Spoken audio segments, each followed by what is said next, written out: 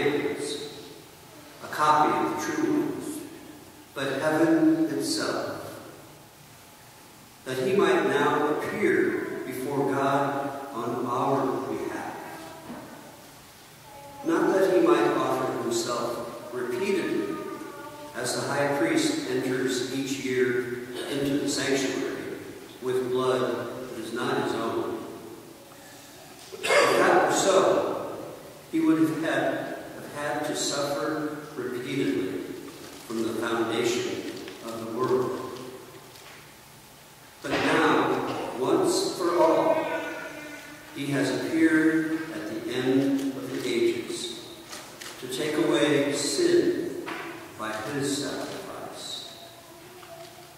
Just as it is appointed that human beings die once, and after this the judgment, so also Christ, offered once to take away the sins of many, will appear a second time, not to take away sin, but to bring salvation to those who eagerly await him.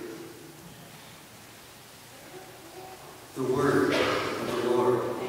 Thanks be to God.